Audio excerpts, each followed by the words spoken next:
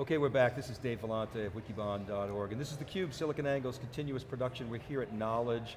We're in Vegas. My co-host Jeff Frick and I have been going wall to wall. We did all day yesterday, a number of executives from ServiceNow. We had Frank Slootman on, we had Fred Luddy on twice. He was fantastic this morning. Post-keynote, we had a number of practitioners.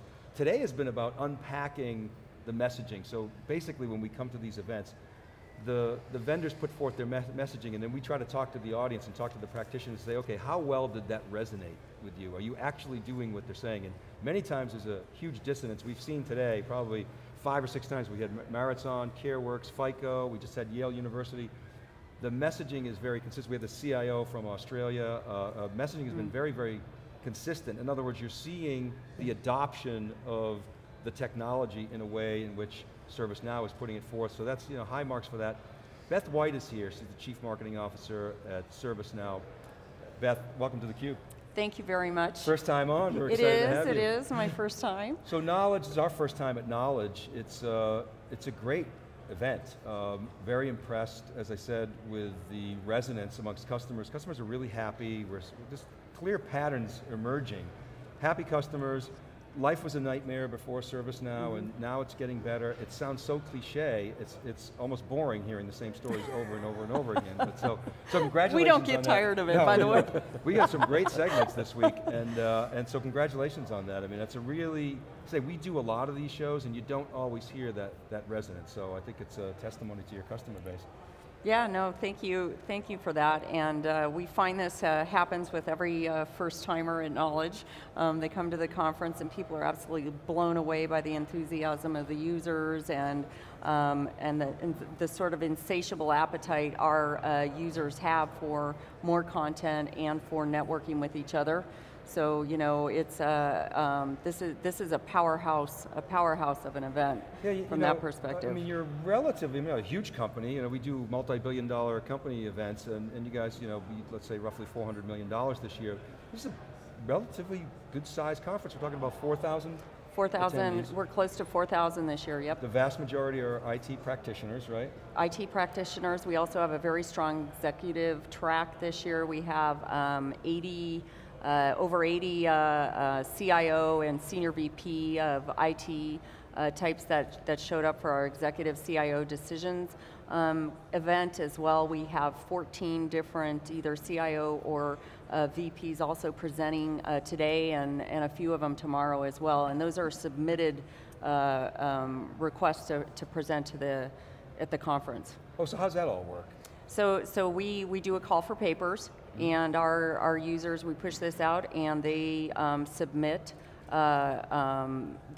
their content and their ideas around what they would like to present at the conference. And I think this year we had something like over 400 submissions, and then we go up through a process internally to choose which of these we think are going to be most compelling, what the right mix of content is, and we drive that based on surveys we run into the user base to see what they really want to see from us this year, and then we marry the content against that. So how much of the content that you present is presented by practitioners, peers that are actually using the product versus ServiceNow employees that are experts? Yeah, I love this question because 90% of the content at the conference is 90% is delivered by users, and what I love about this is so many conferences you go to are chock full of vendor hype and analyst puff and all of this opinion.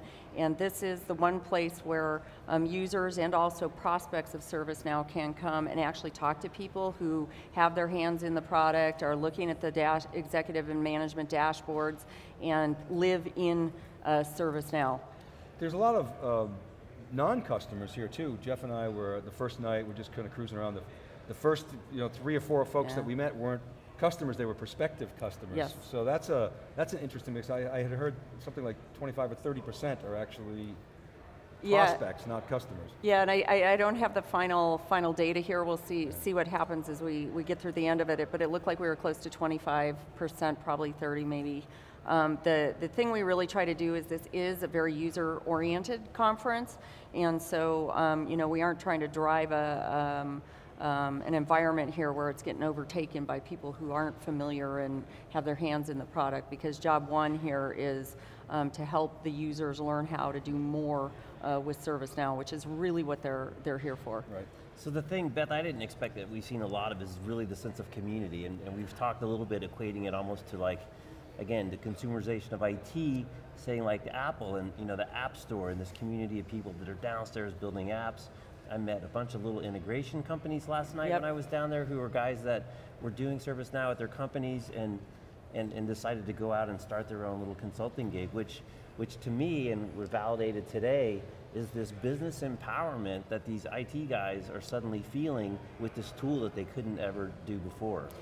Yeah, it's a major sense of community, and what's really interesting, and I always tell people this, when I joined ServiceNow, I had heard about Knowledge, I was told I was going to be blown away, and you sort of think, yeah, everybody loves their users, and then you get in here and experience what you guys have seen as well, which is, it is a fanatical, sort of crazy fanatical environment, and it draws a lot of ecosystem around it.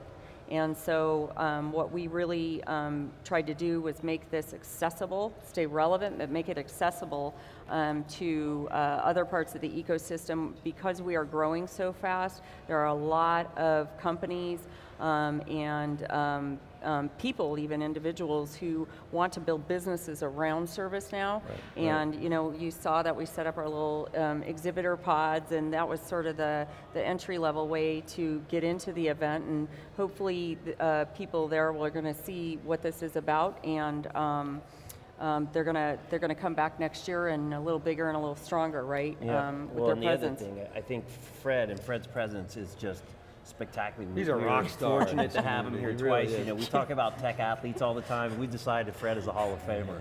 We're putting him straight into the Hall of Fame. But his keynote this morning, I mean, it was packed. Yes. It was packed. In fact, they started a standing ovation for him when he walked out. So just tremendous energy, and I think that'll be an interesting challenge for you guys as you grow as a company to maintain that connection that he has with people. I think I met a guy last night, he said he was customer number 30. Yeah. A, he knew that he was customer number 30, and two, it was something that he was proud enough that he brought that up right after introducing himself and his name, and he told me that a couple years back when he worked for a big company, Fred came and sat in his cube with him and watched him manipulate the software so he could learn how people This is Bill Collins were using last it. night. Bill Collins last night. Great guy. I mean, so it's phenomenal energy. And then of course we had Craig on all the way from Australia saying that one of the key things he's getting here is collaboration with other CIOs, and we talked about kind of the co-opetition and how does that work, but in such a challenging environment for those guys being hit with so many transformative technologies, not only yours, but just the whole cloud, big data, tremendous value to be able to come here and share with other CIOs. Well, it's a diverse audience too, so when we go to these big events, you'll get CIOs all the way down to IT practitioners, infrastructure. Yeah, right. And here you get the full spectrum, and for a smaller company in a smaller conference, 4,000 people, we've talked to CIOs, we've talked to senior IT leadership, we've had IT directors on, we've had IT service management professionals. How is it that you're able to attract such a diverse audience? Well, another great question that I love. The interesting thing I had, Brian Lilly actually, and he's the CIO of Equinix. He actually was walking back and said, you guys are missing a great marketing angle right now, because other companies are going in and they're selling, for example, CRMs into the sales organization, and they sell very high up, where the VP of sales is really the one driving the application or solution into the organization, and the sales guys are all there having to suffer through the whole thing. Right now they can be watched, but ServiceNow actually, and I love this, ServiceNow is actually a place and a kind of application where everybody from the CIO down to the technician lives in it and loves living in it. And so you don't really have this big brother type thing going on, and there's total alignment across the users. And then once you start getting out of IT, right, people start interacting with IT through ServiceNow, and they're sort of move into this, now give me some of that. Yeah, and right? So you got the executive track. We were at the hackathon taking a little video, so you got that full spectrum. And that's new this year. We had the check that hackathon, out? we had the innovation awards. Yeah, right. I mean, the fact that people are submitting papers, I mean, people are really actively contributing to the community, and again, it goes back to kind of commercialization of enterprise, this whole kind of open source piece of it where people are active contributors to the community. Really tremendous. So what do you tell the people that are watching that didn't attend this year, those that maybe are ServiceNow customers and maybe those that aren't? Why should they come here? What's in it for them?